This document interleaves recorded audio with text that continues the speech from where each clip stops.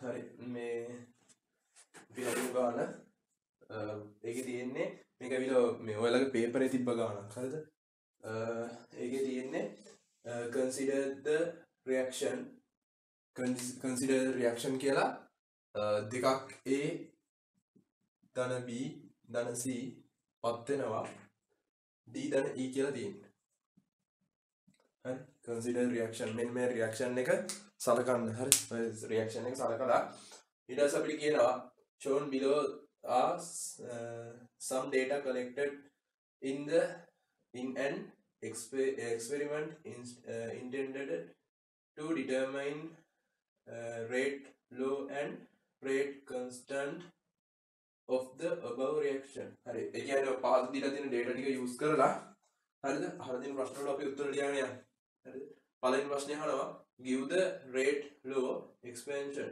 හරි අපි මේ rate law එක දාලා මේකට සමීකරණයක් ලියමු හරිද ඒක විස්තර කරලා දාමු එතකොට rate එක කියන්නේ capital R සමානයි k constant එක k වතාවක් a ට සාපේක්ෂව a ගේ order එක මම ගන්නවා simple a කියලා b ට සාපේක්ෂව b ගේ order එක ගන්නවා මම simple b කියලා c ට සාපේක්ෂව c ගේ order එක ගන්නවා මම simple c කියලා පැහැදිලිද right එතකොට මේ තියෙන්නේ rate law එකට අනුව සමීකරණය හරි එතකොට මේකේ මම විස්තර කරනවා එක එක දේවල් එක එක මේවා ටික capital R කියන්නේ rate එක right capital R කියන්නේ rate එක k කියලා කියන්නේ rate constant එක rate constant එක right ඊට පස්සේ මේ a b c කියලා කියන්නේ order of the reaction මේ reaction එක orders ටික order of the reaction ඊට පස්සේ a plus b plus c මෙන්න මේ order වල එකතුව කියන්නේ overall order එක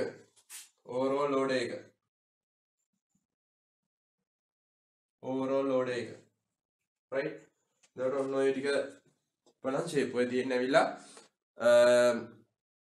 reaction එක ශීඝ්‍රතාවට සමීකරණය ශීඝ්‍රතා සමීකරණය එහෙම නැත්නම් rate law එකෙන් ගන්න සමීකරණය right ඊට පස්සේ අපිට කියනවා මෙයාගේ මෙන්න මේ orders ටික හොයලා දෙන්න කියලා හරිද orders ටික හොයලා දෙන්න කියනවා මෙහෙමයි ඔය වගේ දත්ත ටිකක් දීලා එහෙම නැත්නම් data table එකක් දීලා අපිට කිව්වොත් එහෙම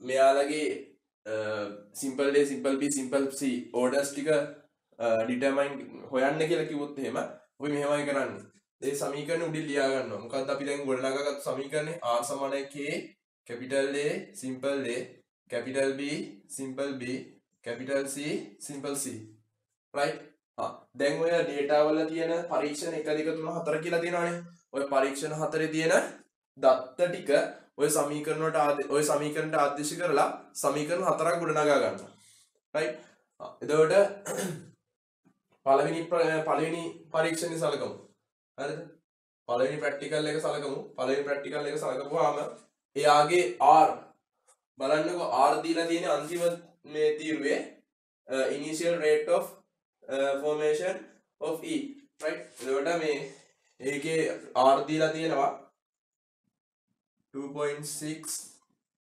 10 to the power minus 6 capital M minutes right ඒකත් එක්ක ආදේශ කරන්න එතකොට ලස්සනයි හරිද ඒකත් එක්ක ආදේශ කරමු එතකොට capital K දන්නේ ඔය කට්ටියට දැන් exam එක කියන්නේ කලින් ගන්නදී කියලා ඇතිනේ ඒක ආදේශ කළ යුතුද නැද්ද කියලා ඒ ටික බලලා ඔය කට්ටිය කරන්න හරිද මම ඒක ආදේශ කරලා හදනවා capital K constant එක අපි දන්නේ නැහැ හරිද අපිට දීලා තියෙනවා initially සාන්ද්‍රණ ටික හරිද ඒ කියන්නේ ආරම්භක සාන්ද්‍රණ ටික දීලා තියෙනවා initial A initial B initial C කියලා දීලා තියෙන සාන්ද්‍රණ ටික right එතකොට A ගේ සාන්ද්‍රණය පළවෙනි එකේ A ගේ සාන්ද්‍රණය 0.2 නේ 0.2 capital M එයාගේ simple A බලය B ගේ සාන්ද්‍රණයත් 0.2 capital M එයාගේ B 0.2 capital M එයාගේ C right ඔය ඇවිල්ලා පළවෙනි සමීකරණය පැහැදිලිද ඊට පස්සේ දෙවෙනි පරීක්ෂණය සලකමු දෙවෙනි පරීක්ෂණය සලකලා ආයි ලියනවා දෙවෙනි පරීක්ෂණය ගත්තාම එයාගේ රේට් එක 9.6 10 to the power -6 m minutes k වතාවක් a ගේ initial මේ සාන්ද්‍රණය 0.4යි capital M simple a 0.3යි capital M simple b හරි 0.2යි capital M simple c මේ දෙවෙනි ප්‍රශ්නේ right තුන්වෙනි එක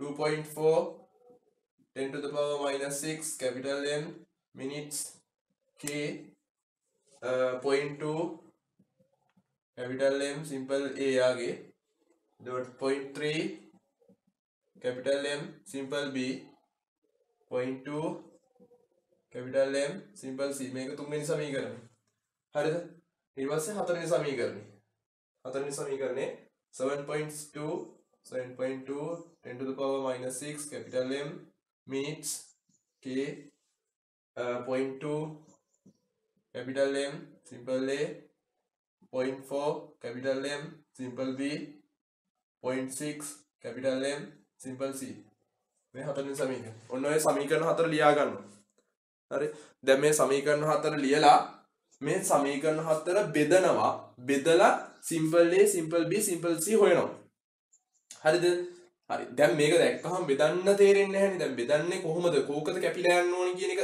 ප්‍රශ්නයක් නේ ඒක මෙහෙම කර හැකියි හරිද ඉස්සල්ලා අපි බලනවා මෙන්න මේ 0.2 0.4 0.6 කී තියෙනව නේද ඔන්න ඔය ඉලක්කම් දෙකක් සමීකරණ දෙක සමාන වෙන්නේ කොතනද කියලා බලනවා ඒ කියන්නේ මේ වගේ එකක් 0.2a 0.2a ඒ කියන්නේ පළවෙනි සමීකරණයයි තුන්වෙනි සමීකරණේ හතරවෙනි සමීකරණේ තුනේම තියෙන්නේ a ගේ පාදය සිම්පල් a ගේ පාදය 0.2යි කියලා. තේරුණාද? තව එකක සමාන වෙන්නේ කොකද කියලා බලනවා. මෙතන 0.2යි 0.3යි 0.4යි. ඒක සෙට් නැහැ මොකද ඒක අසමානයි. මෙතන බලන්නකො 0.2යි 0.3යි 0.2යි 0.2යි. පළවෙනි සමීකරණේ තුන්වෙනි සමීකරණේ. එහෙනම් මොකද වෙන්නේ? පළවෙනි සමීකරණේ තුන්වෙනි සමීකරණේ a ගේ පාදයයි c ගේ පාදයයි කියන දෙකම සමානයි. අන්න එහෙම පාද දෙකක් සමාන කෙනෙක් අරගෙන තමයි ඉස්සෙල්ලා අපි බෙදන්නේ. හරි. එතකොට මොකද කරන්නේ? පාද දෙකක් සමාන දෙන්න ගන්නවා. ඒ කියන්නේ 1යි 3යි බෙදනවා. හරිද? එතකොට පළවෙනි සමීකරණේ තුන්වෙනි සමීකරණේ බෙදනවා. එතකොට පළවෙනි සමීකරණේ වම් පැත්තේ තියෙන්නේ 2.4 වැඩි කිරීම 10^6යි capital M minutes බෙදනවා 2.4 වැඩි කිරීම 10^6යි capital M minutes. හරිද? දෙවෙනි සමීකරණ මේ පළවෙනි සමීකරණේ උඩ තියෙන්න ඕනේ මොනවද? k වතාවක් 0.2යි capital M simple a 0.2යි capital M simple b 0.2යි capital M simple c බෙදීම තුන්වෙනි සමීකරණේ තියෙන්නේ k 0.2යි capital M simple a 0.3යි capital M simple b 0.2යි capital M simple c හරිද? පළවෙනි සමීකරණේ තුන්වෙනි සමීකරණේ බෙදුවා. right දැන් පළවෙනි සමීකරණේ තුන්වෙනි සමීකරණේ බෙදපුවාම කැපිලාරිටි කපලා ගියාලා ඉතුරු වෙන්නේ මොනවද කියලා බලන්න. තප්පර මිනිත්තු වලට කියන ඒකක සම්පූර්ණයෙන් කැපිලා යනවා. මෙතන kට k කැපිලා යනවා. 10^6ට 10^6 කැපිලා යනවා. 2.4ට 2.4 ඒවා එකයි. එහෙනම් මේ පැත්ත ඉතුරු වෙන්නේ එක විතරයි. මේ පැත්තේ මොකද වෙන්නේ? පාද සමානයි නම් බල සමාන පාදයි බලයි ඔක්කොම සමානයි නම් මෙයාට මේක සම්පූර්ණයෙන්ම කැපිලා යනවා. 0.2යි c 0.2යි c කැපිලා යනවා. දැන් තේරුණාද ඇයි අපි මෙහෙම සමාන දෙන්නෙක් තෝරගන්නේ කියලා? දෙන්නෙක් සමානව තෝරගන්නේ බෙදපු ගාම මේ දෙන්න සම්පූර්ණයෙන් කැපිලා යන්න. තේරුණාද? දෙන්නෙක් සමානව තෝරගන්නේ දෙන්නම බෙදපු ගාම කැපිලා යනවා ඔක්කොම ටික. ඉතුරු වෙන්නේ අපි නොදන්න පද එකයි. මේ simple b විතරයි ඉතුරු වෙන්නේ. එහෙනම් මම මෙතනින් ගන්නවා 0.2යි මෙතනත් capital M කැපුණාම 0.2යි 0.3යි. දැන් මෙතනින් එන්නේ simple b මෙතනින් එන්නේ simple b නේ. හරිද? right. දැන් මෙතනින් අපිට ගන්න පුළුවන් 1 සමානයි 2 බෙදීම 3යි. දශම ස්ථානයක් එහෙට පැන්නුවා. එයාගේ සම්පූර්ණ එක b. හරිද? කියන්නේ දෙකේම එකම බලයන්නේ තිබ්බේ. දෙකේම එක බලයක් තිබ්බේ. ඒ නිසා මට ඔහොම ගන්න පුළුවන්. right? එතකොට මෙතන පේනවා මදිනේ. හරි. මම මෙතන ලියන්නේ. එතකොට එක සමානයි 2 යට 3යි. එයාගේ සිම්පල් b කියලා තමයි ආවේ. හරිද? දැන් මොකද කරන්නේ? දැන් අපිට පුළුවන් මේ එක කියන එක කරා. ඕනම පාදයක බිඳුවෙනි බලයේ උත්තරේ 1යි. ඕක තමයි මතක තියාගන්න ඕනේ දේ. ඕනම පාදයක බිඳුවෙනි බලයේ උත්තරේ 1යි. එහෙනම් මට මේ 1 ලියා ගන්න පුළුවන් නේද? 2 බෙදීම 3 බිඳුවෙනි බලය කියලා. ඕනම පාදයක බිඳුවෙනි බලයේ උත්තරේ 1යි. සමානයි 2 යට 3 එයාගේ b. ඕනම පාදයක බිඳුවෙනි බලය 1යි. ඒ නිසා තමයි මම ඔහොම ලියාගත්තේ. දැන් පාද සමානයි නම් බල මොකද වෙන්නේ? බල සමානයි. එහෙනම් මට මෙතනින් එනවා b සමානයි කීය කියලාද? b සමානයි 0යි කියලා එනවා. පැහැදිලිද? එතකොට මේ තියෙන්නේ b හෙව්වා. b හරි මම b දැන් හොයලා ඉවරයි. හරි තව හොයන්න තියෙන්නේ simple a simple c විතරයි. right. අපි එහෙනම් simple a simple c හොයමු දැන්.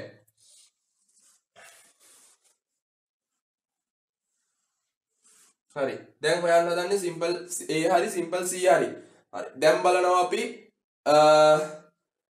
b දැන් b අපි හෙව්වනේ. එහෙනම් b කැපෙන්න ඕනේ. b කැපෙන්න නම් මොකද වෙන්නේ? b ගේ පාද දෙක සමාන වෙන්න ඕනේ. b ගේ පාද දෙක සමාන වෙන්නේ දෙවෙනි සමීකරණේ තුන්වෙනි සමීකරණේ. ඒ වගේම c ගේ පාදත් ඒකෙම සමානයි. එහෙනම් දැන් මොකද කරන්නේ?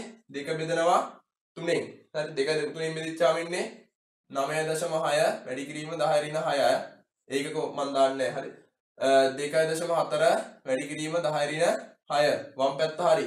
දකුණු පැත්ත k වතාවක් 0.4 එයාගේ a වතාවක් 0.3 එයාගේ b 0.2 එයාගේ c සම්පූර්ණ එක බෙදීම k වතාවක් 0.2 a 0.3 b 0.2 c මෙයාට මෙයා කැපෙනවා මෙයාට මෙයා කැපෙනවා k ට k කැපෙනවා 10 ඍණ 6ට 10 ඍණ 6 කැපෙනවා 96 බෙදීම 24යි 96 බෙදීම 24යි කියන්නේ කීයද 4යි හරි එතකොට මෙතන 4ක් සමාන වෙනවා මේ පැත්තේ කීයද 0.4 බෙදීම 0.2 ඒ කියන්නේ මට ගන්න පුළුවන් 4 බෙදීම 2යි කියලා 4 බෙදීම 2යි කියන්නේ දෙකේ simple a හරිද 4 මට ලියා ගන්න පුළුවන් දෙකේ වර්ගය කියලා දෙකේ a දැන් පාද දෙක සමානයි නම් බල දෙක මොකද වෙන්නේ බල දෙක සමානයි එහෙනම් a සමානයි 2යි කියලා ගන්නත් පුළුවන් right එහෙනම් මම දැන් a හොයලත් ඉවරයි එහෙනම් මට ආවා a සමානයි 2යි b සමානයි 0යි කියලා ඇවිල්ලා තියෙන්නේ හරිද right ඊළඟට මම c හොයන්න හදන්නේ හරි c හොයමු බලන්න දැන් අපි මෙතන දෙන්නේ දන්නවනේ දැන් අපිට ඕන කෙනෙක් බෙදලා මේ ab දන්න නිසා ඒවා ආදේශ කරලා සුළු කරන්න පුළුවන් හරිද ඒ වුණාට මෙතන b සමානයි 0යි කියලා තියෙනවානේ b සමානයි 0යි කියන්නේ එතන කෙලින්ම b සමානයි 0 වෙච්ච ගාම අපිට මෙන්න මේ බිඳුව ආදේශ කරපු ගාම මේ ඔක්කොම ටික මොකක් වෙනවද එකක් වෙනවා ඇයි ඒ ඕනම පාදයක බිඳුනි බලයේ උත්තරේ එකක් නිසා right එහෙනම් a කැපිලා යන විදිහට මම තෝරගන්නවා 3යි 4යි හරි 1යි 4යි හරි මම හතරවෙනි සමීකරණය පළවෙනි සමීකරණය බෙදන්නම් හතරවෙනි සමීකරණය පළවෙනි සමීකරණය බෙදන්නම් හතරවෙනි සමීකරණය මොනවද තියෙන්නේ 7.2 වැඩි කිරීම 10 ඍණ 6 පළවෙනි සමීකරණේ තියෙන්නේ 2.6 2.4 10 to the power -6 සමානයි k වතාවක් 0.2 simple a 0.4 simple b 0.6 simple c k 0.2 simple a 0.2 simple b 0.2 simple c right 10 10 මේ කැපිලා යනවා 72 බෙදීම 24යි කියන්නේ ආසන්න වශයෙන් හරියට වෙනවා 3 4 12 3 2 6 3යි හරි ඊට පස්සේ මෙතනින් එනවා මෙයාට මෙයා කැපිලා යනවා ඔක්කොම සමානයිනේ දැන් අපි දන්නවා b වල අගය කීය කියලාද බිඳුවයි කියලා b වල අගය බිඳුවක් නිසා මොකද වෙන්නේ මේ සම්පූර්ණ ඔක්කොම ටික එකක් වෙනවා ඇයි ඕනම පාදයක බිඳුනි බලය එකයි උත්තරේ ඒ නිසා ඔක්කොම එකක් වෙනවා දැන් එහෙනම් ඉතුරු වෙන්නේ කීයද 0.6 බෙදීම 0.2යි 0.6 බෙදීම 0.2 කියන්නේ 6 බෙදීම 2යි 6 බෙදීම 2 කියන්නේ 3 වගේනේ 3 c එතකොට මෙතන 3 මෙතන බලය කීයද ඕනම සංඛ්‍යාවක පළවෙනි බලය එම සංඛ්‍යාවමයි එහෙනම් 3 පළවෙනි බලය තමයි 3ම වෙන්නේ හරි එතකොට මෙතනින් එනවා c සමානයි කීය කියලාද c සමානයි 1යි කියලා. එහෙනම් මට දැන් ආවා c ගේ උත්තරේ කීයයි කියලාද? 1යි කියලා. හරිද? දැන් ඔය ආපු උත්තර ටික ගෙනියලා ආදේශ කරමු අපි අර ගත්තු සමීකරණය ලෝ එකෙන් රේට් ලෝ එකෙන් ගත්තු සමීකරණයට. එතකොට එනවා සමීකරණය ආදේශ කරපුවා සමීකරණය එනවා r සමානයි k වතාවක් a ගේ පවර් එක සිම්පල් a හෙව්වා කීයයි කියලාද? 2යි. b ගේ පවර් එක සිම්පල් b කියන්නේ බිංදුවයි. c ගේ පවර් එක 1යි. නමුත් මෙන්න මේ b ගේ පවර් එක බිංදුව නිසා එතනින් එන්නේ 1යි කියලා. එහෙනම් මට මෙතන ගන්න පුළුවන් r සමානයි k වතාවක් a ගේ c ගේ පළවෙනි බලය කියලා. මෙන්න එනවා රේට් ලෝ එකකින් අපි ගන්න සමීකරණය. පැහැදිලිද? හරි. එතකොට මෙන්න මේ b බිඳුවක් වෙන එකෙන් අපි අදහස් කරන්නේ මේ ප්‍රතික්‍රියාවට මේ ප්‍රතික්‍රියාවේ ශීඝ්‍රතාවයට b ගේ බලපෑමක් ඇති කරන්නේ නැහැ කියන එක. තේරුණාද? b ගෙන් බිඳුවයි. තේරුණා? රයිට්. එතකොට මම නිකන් කිව්ව එක ඔකට නිකන් ප්‍රශ්නයක් අහලා තිබ්බොත් ලියන්න පුළුවන් වෙන්න. මොකක් හරි එක බිඳුවෙනි බලයක් ආවොත් එහෙම අපි එතනින් නිගමනය කරනවා ප්‍රතික්‍රියා ශීඝ්‍රතාවයට එයාගේ බලපෑමක් ඇති කරන්නේ නැහැ කියලා. රයිට්. ඊළඟට ඔය ටික හරි. ඊට පස්සේ දැන් අපි k හොයන්න ඕනේ. ඊළඟ ප්‍රශ්නය කට්ටිය k හොයන්න කියන්නේ calculate the value of the rate constant for the reaction. right? ඒ කියන්නේ rate constant කියන්නේ k එක හොයන්න කියලා කියන්නේ. හරි. k හොයන්න හරි ලේසියි දැන්. මොකද මං ABC අනම්මනම් ඔක්කොම ටික දන්නවනේ. එහෙනම් දැන් මොකද කරන්නේ? මම මේක 4 වෙනි 5 වෙනි සමීකරණය කියලා ගන්නවා. දැන් අපි මේ ABC ඔක්කොම දන්න නිසා එක සමීකරණයකට මේ ඔක්කොම ටික ආදේශ කරලා k උක්ත කරනවා. හරිද? මම පළවෙනි සමීකරණය ගන්නවා. මම පළවෙනි සමීකරණයට මේ ටික ඔක්කොම ආදේශ කරනවා. right? r පළවෙනි සමීකරණයේ r කීයද? 2.4 10 to the power minus 6 capital M minutes. right? සමානයි k a ගේ සාන්ද්‍රණය. a ගේ ආන්ද්‍රණය කීයද? 0.2 0.2 capital M simple a. b අපි ගන්නෙ නෑ මොකද b වල බිඳුවක් නේ ඉන්නේ. අයින් වෙලා යනවා. c ගේනවා 0.2 capital M එයාගේ c. එතකොට AC අපි හොයාගත්තා. A කියන්නේ 2යි, C කියන්නේ 1යි. දැන් මොකද කරන්නේ? දැන් K උක්ත කරනවා. එතකොට එනවා K ට උත්තරයක් 2.4 10 to the power minus 6 capital M minutes divided by 0.2 capital M 0.2 capital M පළවෙනි බලේ අපිට නිකන් ලියන්න තු ඉන්න පුළුවන් ප්‍රශ්නයක් නැහැ. right? දැන් K උක්ත කරන්න K සුළු කරන්න තව ටිකක්. මෙතනින් එන්නේ උඩ 2.4 10 to the power minus 6 capital M minutes කියලා. බෙදීම 0.2 වර්ගය කැල් එක තියෙනවන්නේ කැල් එක ගහලා සුළු කරාම හරි දවුලක් නැහැ කැල් එක ගහලා සුළු කරන්න. ඒ කියන්නේ මේක මේ යුනිවර්සිටි එකට කියලා දෙන්න නිසා අද උසස් පෙළට කියලා දුන්නා නම් කැල් එකේ ගහන්න බෑ. හරිද? එතකොට මේක යුනිවර්සිටි එකනේ. එතකොට ප්‍රශ්නයක් නැහැ කැල් එක ගහලා සුළු කරගන්න. හරි. එතකොට මෙතනින් එනවා 2 වරක් 2 4යි 10 ඍණ 2යි 2 වැඩි කිරීම 10 ඍණ 1යි. මෙතනින් කැපිටල් M ගේ වර්ගයක් එනවා. මෙතන තියෙනවා කැපිටල් M එකක්. මේ කැපිටල් M ට මෙතන කැපිටල් M කැපෙනවා. මෙතන කැපිටල් M ගේ වර්ගයක් කියන්නේ මෙතන ඒකකේ. හරි. ඒකකේ යුනිට් එක වර්ග වෙනවා මෙතනදී. හරි. මෙතන යුනිට් එක යුනිට් එකක් තියෙනවා. මේ කැපිටල් M ට කැපිටල් M යුනිට් එක කැපිලා යනවා. 4 වරක් 2 8යි 8 වරක් 3 24යි. එතකොට 0.3යි 10 ඍණ 2යි 10 ඍණ 3යි උඩට ගියපුවම 10 ඍණ 3යි. එතකොට කොන්ස්ටන්ට් එක එනවා 0.3 10 to the power minus 3 m2 minus minutes. ඔන්න එනවා k කොන්ස්ටන්ට් එකේ අගේ කීයද කියලා. right? එතකොට මේ තියෙන ඔය කට්ටියගේ එක්සෑම් ගානක උත්තර ටික. ඊළඟට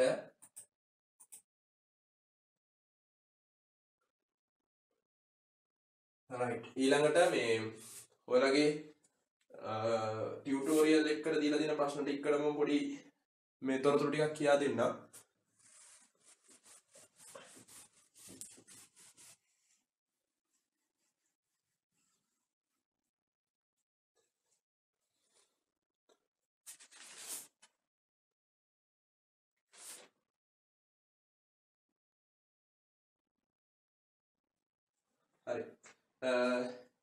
ටියුටෝරියල් එකේ තුන්වෙනි ප්‍රශ්නේ මම ප්‍රශ්නේ දාන්නම් ස්ක්‍රීන් එකට කට්ටිය බලන්න පස්සේ ගෙනියලා.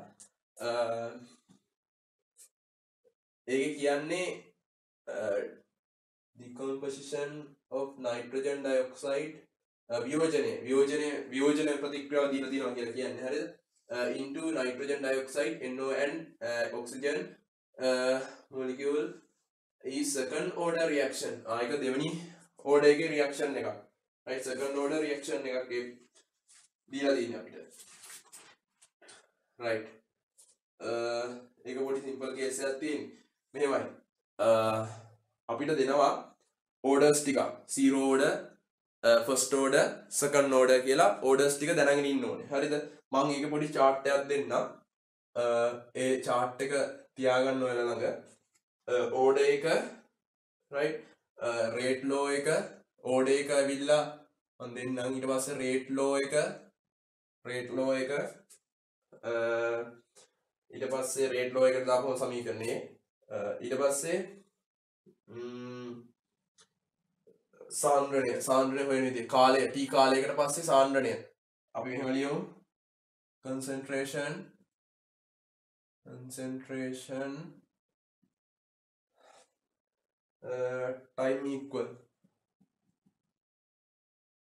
time equation කියලා time equation right ඊළඟට half life අර්ධ ජීව කාලය half life එක හරිද මෙන්න මේකට සූත්‍ර ටිකක් මම කියා දෙනවා order එක අනුව right එතකොට මෙතන 0 order එකක් නම් order එක බිඳුවයි නම් හරිද order එක බිඳුවයි නම් rate එක සමානයි constant right rate law එකට අනුව r සමානයි k වෙනවා right එතකොට එයාගේ time equation එක ඒකේ සාන්ද්‍රණය t කාලයක් ගියන් පස්සේ ඒකේ සාන්ද්‍රණය හරිද consideration එක ආරම්භයේදී ඒකේ සාන්ද්‍රණය ඍණ k කාලය t කොච්චර කාලයකට පස්සේද කියන එක බලන්න ඕනේ right එතකොට මෙයාගේ half life එකට සූත්‍රයක් එනවා half life කියන්නේ ඇවිල්ලා t භාගය අර්ධ ජීව කාලය කියලා අපි කියනවා සිංහලෙන් a naught සාන්ද්‍ර බෙදීම 2k a naught කියන්නේ ආරම්භක සාන්ද්‍රණය හරි first order වෙච්චාම first order නම් rate law එකට අනුව සමීකරණේ r සමානයි k a වල පළවෙනි බලය first order නම් 1යි හරිද එතකොට t කාලයක් ගියාට පස්සේ සාන්ද්‍රණය හොයන සූත්‍රය a t right ඒක අපිට ගන්න පුළුවන් මෙහෙම ln at සමානයි ln a naught ඍණ kt right ඍණ kt එතකොට මෙතන අර්ධ ජීව කාලය t භාගය සමානයි අර්ධ ජීව කාලයට අපිට එනවා ln 2 බෙදීම k කියලා ln 2 බෙදීම k හරි එතකොට ln 2 අගය ඕනනම් කැල් එකේ ගහලා බලන්න එනවා ln 2 අගය කීයද කියලා ඊට පස්සේ second order එක second order නම් second order එකේ rate law එක r සමානයි k a වල වර්ගය right එතකොට මේ සාන්ද්‍රණය t කාලයක් ගියාට පස්සේ සාන්ද්‍රණයේ සූත්‍රය අපිට ගන්න පුළුවන් 1යට a සාන්ද්‍ර t සමානයි 1යට a ආරම්භක සාන්ද්‍රණය a naught කියලා නෙවෙයි ලියුවේ a naught ධන kt right මෙයාගේ second order කෙනෙක් නම් අර්ධ ජීව කාලය t half equal අර්ධ ජීව කාලය 1යට k a naught ආරම්භක සාන්ද්‍රණයේ වතාවක් constant එක right එතකොට අපිට කියනවා give the integrated rate law for the second order reaction of the above type right මෙයාගේ ඔය දීලා තියෙන සමීකරණය second order එකට අනුව සමීකරණය ලියන්නලු එතකොට අපිට දීලා තියෙන වියෝජන ප්‍රතික්‍රියාව කියන්නේ NO2 NO ධන O2 හරි NO2 ධන O2 දෙකක් right එතකොට R සමානයි K NO2 ගේ වර්ගය right ඔන්න සමීකරණය. එතකොට second order නම් මෙතන බලය 2යි. තේරෙනවද කියන්නේ එක? second order නම් මෙතන 2යි. first order නම් 1යි. 0 නම් 0යි. හරි. එතකොට මෙතන බිංදුව වෙච්ච ගමන් මෙතන එකක් වෙන හින්දා තමයි r සමානයි k කියලා අපි ගන්නෙ. r සමානයි. එතකොට මේකේ ගාණේ කියන්නේ second order නේ. second order නම් මෙතන 2යි. හරිද? ඊට පස්සේ අපිට කියනවා calculate the consideration after 2 minutes. මිනිත්තු දෙකක් ගියයින් පස්සේ අපෙන් අහනවා සාන්ද්‍රණය කොච්චරක් වෙන්නේ නැද්ද කියලා. එහෙනම් අපිට මොකක්ද දාන්න පුළුවන් සූත්‍රය? දැන් මේක second order ප්‍රශ්නයක්. second order නම් මොකද්ද මෙන්න මේ set එක තමයි ඕනි වෙන්නේ. right? මෙන්න මේ set එක තමයි second order නම් ඕනි වෙන්නේ. right?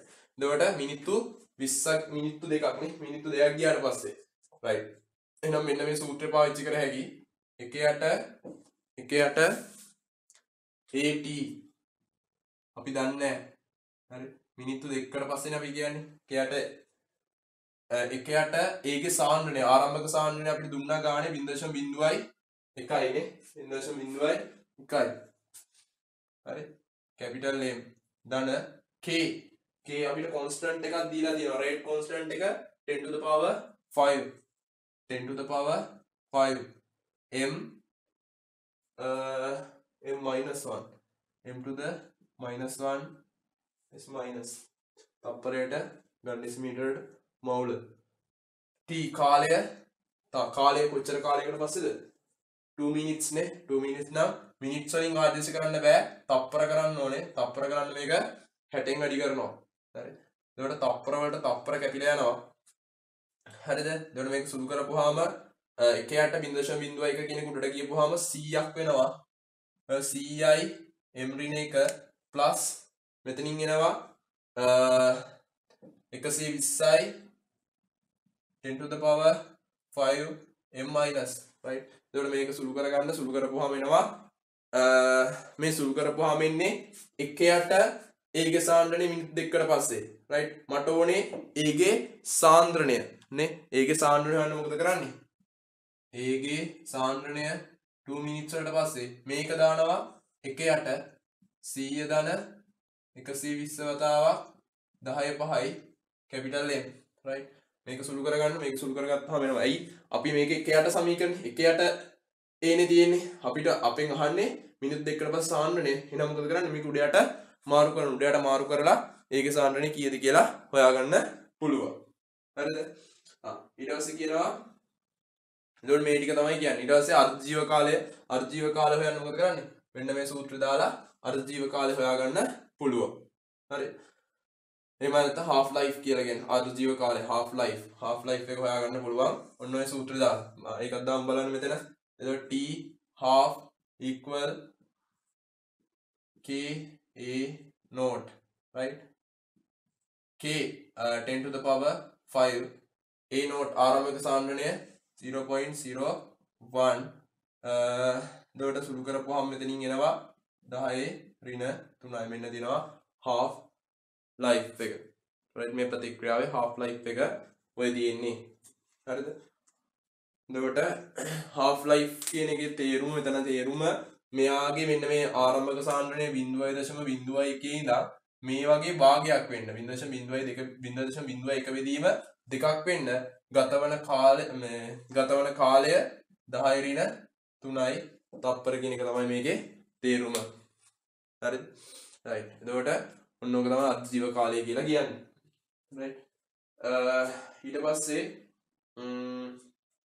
තව ගාණක් මේකට හා සමාන තව ගාණක් තියෙනවා ඒකත් අපි හදලා දාමු පට ගාලා right මම ගාණ දාන්නම් ස්ක්‍රීන් එකට මම කලින්ම එක්කෝ ස්ක්‍රීන් එකට මම දාන්නම් ගාණ ඒක බලලා ඔය කට්ටිය හදන්න ඕනේ ඊළඟ ගාණ හරිද ඊට පස්සේ මම ගාණ හදලා දාන්නම්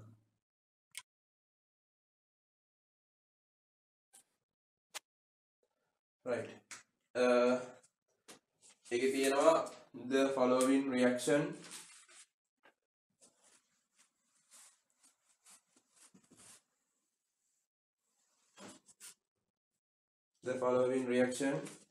the rate law are equal R equal KNH4 OH with a rate constant of 0.139 if a reaction vessel construction constraint 0.620 ammonium hydroxide initially. හරි අපිට ඒක දීලා තියෙනවා මොනවද සමීකරණේ දීලා තියෙනවා ඒ කියන්නේ second order එකක් මේ second order එකක් මේක. ඒකට තේරුම් ගන්න ඕනේ මෙතන power එකෙන් තමයි තේරුම් ගන්න order එක කීයද කියලා. ඒකට මේ ගාන යන්නේ second order එකක්. right second order එකක්. ඒකේ rate constant එක දීලා තියෙනවා. rate constant k ගිය 139 ඊට පස්සේ if a reaction vessel